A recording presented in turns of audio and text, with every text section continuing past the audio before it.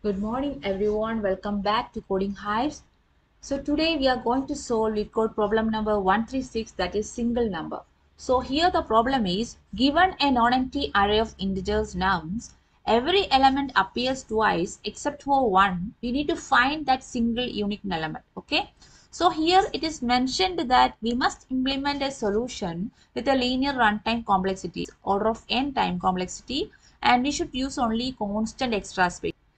That means order of 1 space complexity. Okay. So here in this example 1, the input is 2 to 1 and the output is 1. That means 1 appears only one time, right? And in the second example 4, 1, 2, 1, 2. This is the input array and the output is 4. The remaining elements appears 2 times, right?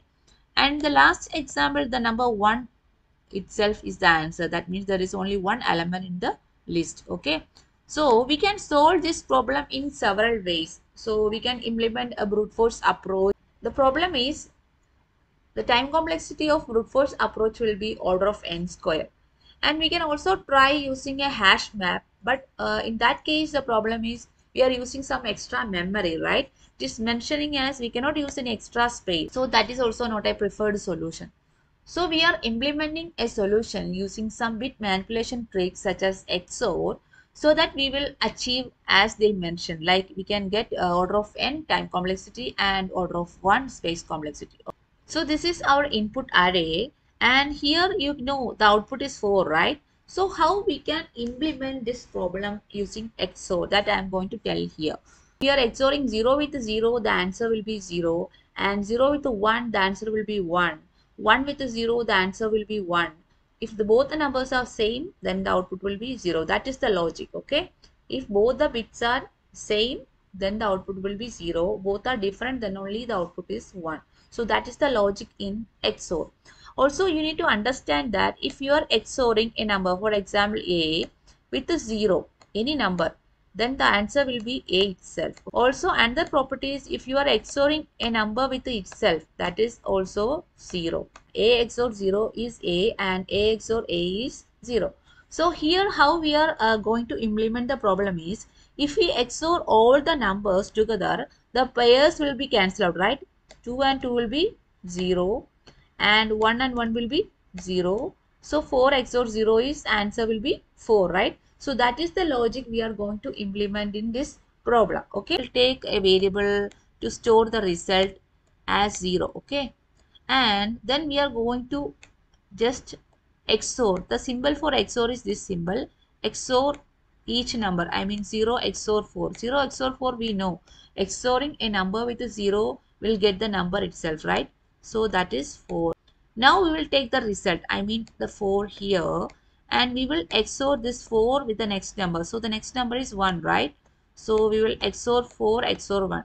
So 4 XOR 1 is something like 4. The binary representation of 4 is 0 0 0. This and 1 is 0 0 0 1, right? 2 raised to 0. So XOR I told 0 XOR 1 is 1, 0 XOR 0 is 0, 1 XOR 0 is 1, 0 XOR 0 is 0, right? So this is answer is 2 raised to 0 1 2, 2 raised to 2 plus 2 raised to 0, that is 5. Okay, so now we got 5.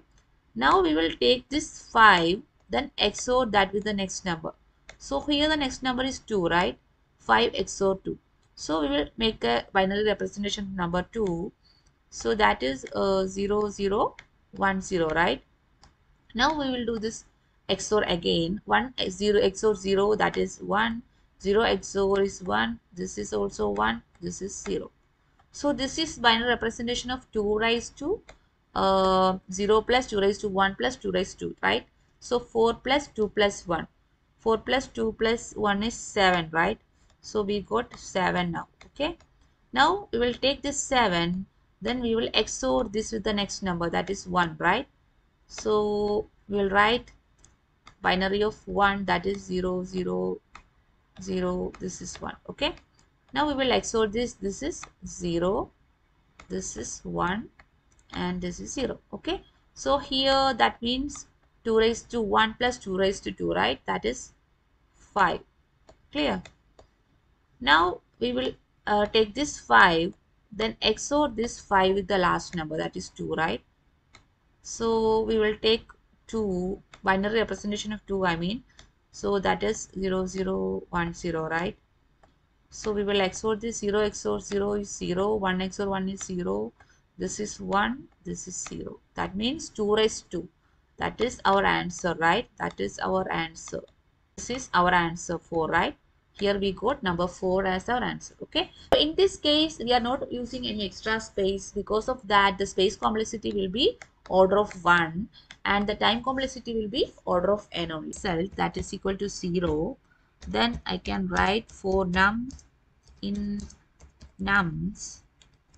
We will write a result XOR. Result XOR equal to num. That means result equal to result XOR num. Okay.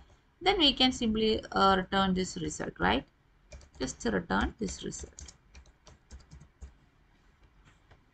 Run. Submit.